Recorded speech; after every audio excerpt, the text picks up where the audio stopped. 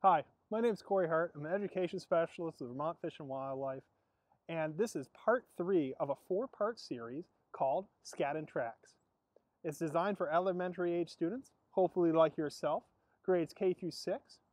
And today we're going to be focusing on squirrel, gray squirrel in specific. So you probably have gray squirrel around your schools. They can be found just about everywhere in Vermont, but are more prominent in certain regions. And we're going to be talking about that today. First thing we're going to talk about is a little bit of identification. So gray squirrel have several different names. They're commonly referred to as either gray squirrel, bannertail, silvertail, or cat squirrel is another popular name for them. So gray squirrels are fairly easy to identify. They're known for their big, bushy tails.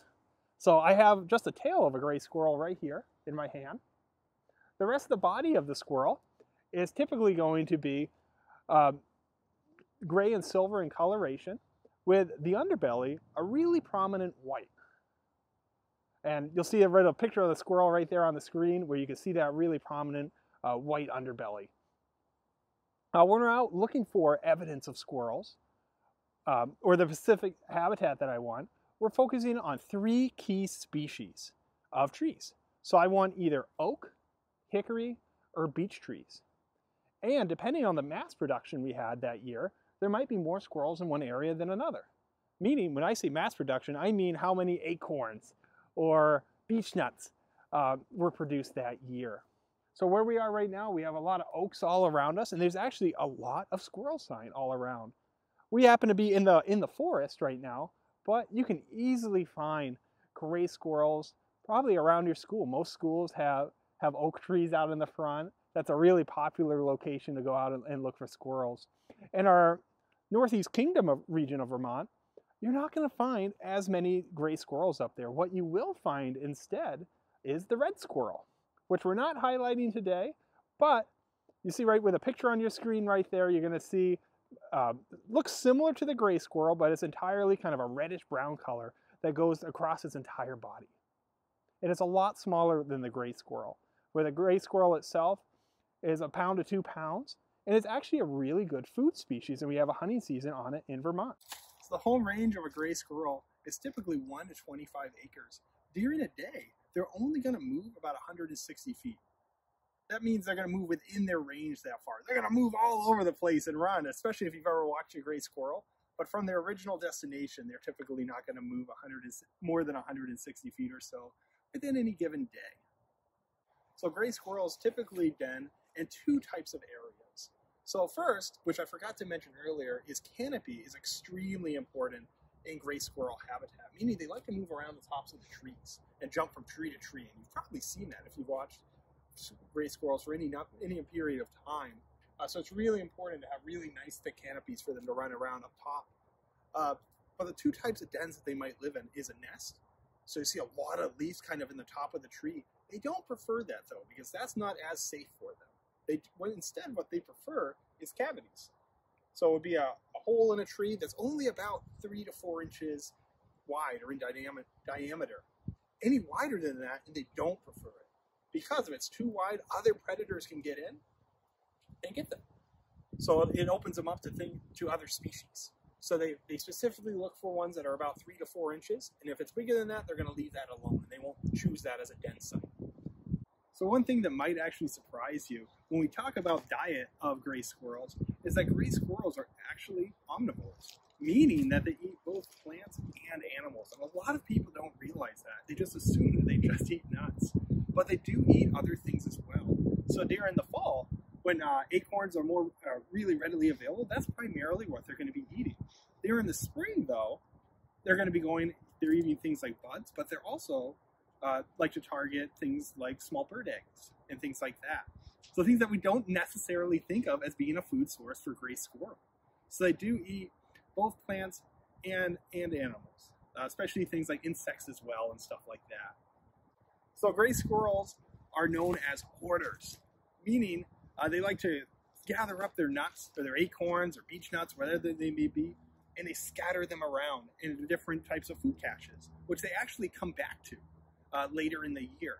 there's some studies out there that show they actually have a surprisal retrieval rate of about 95% success or so of going back to the original site where they cached it. For trees that are, for acorns or beech nuts, whatever it may be, that they don't retrieve, typically those are on the outside of their range. But what actually happens with those is they might grow into trees.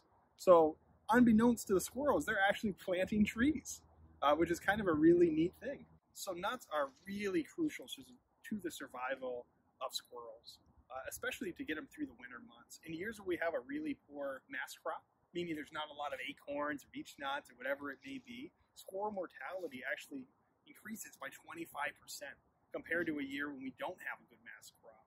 So it's crucial that we have plenty of forage for them in the woods. But that's not always the case. Some years we just don't have a good mass crop, and we'll see a decline in squirrel population, and that's because of the available food that's there for them. So squirrels are sexually mature at only 8 to 11 months of age, meaning at that age they're actually ready to reproduce. And one really interesting thing about squirrels compared to a lot of other species is they can reproduce twice in a year. There's 2 breeding seasons. There's one in January and there's one in June. During each litter they can have about 2 to 4 squirrels.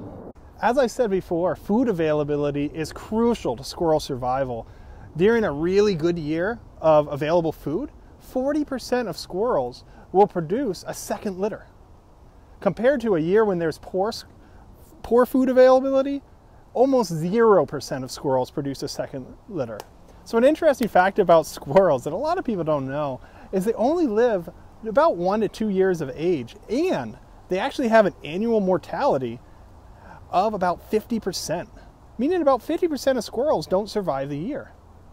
That's increased for the young. So for juvenile squirrels, so those that are not sexually mature yet, they have about a 75% mortality rate. Again, these numbers can really fluctuate depending on the amount of available food that we have out in their habitat for them. So it's about time for you to go out with your class or your parents and look for signs of squirrel. With squirrel, we're looking for a couple different things. The first sign we're going to be looking for, usually found under areas where you have oak trees or beech trees, is going to be a sign of forage, meaning areas where they have actually been eating and scraping at the ground to get acorns and things like that. And you'll see right here where it's kind of, the ground almost looks like it's chewed up a little bit. And one big giveaway too is I have a lot of acorns right here.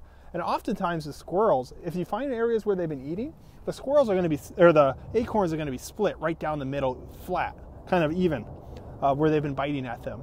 And that helps us to distinguish between other types of critters that might be eating the acorns. So in addition to finding signs of forage, you might also hear them chirping. So right now you're going to hear, we're going to play a sound of the squirrel chirping for you. And when you're out in the woods, it's really important to be quiet if you're looking to hear them. And we're going to talk about something else we can do to help us actually find squirrels. But before we do, one thing I want to point out is scat. So you might have a hard time finding squirrel scat actually in the wild because it's not very big. So the best way to think, I've got some in my hand. It's usually in a clump, only about an inch or 2 in diameter. A lot of times you'll find it almost in a circle. And it's typically, I like to think of it being about the size of a Tic Tac. So a lot of times when I'm thinking about scat, not that I think about scat a lot, but I like to compare it to things I'm familiar with.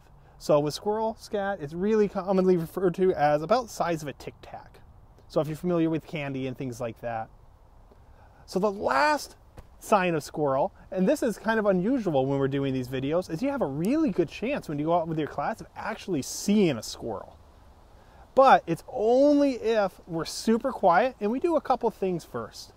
And we're going to show you right now.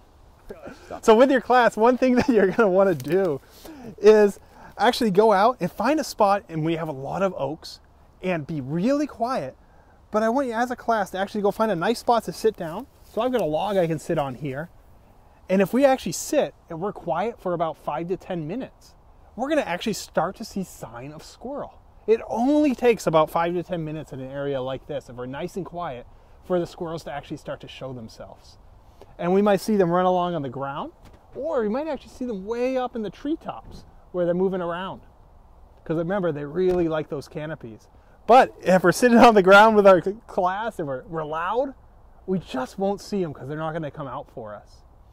But unlike the other species we've been talking about so far, like with gray fox, if we were to do this, we would not see them because they're not out there in the day.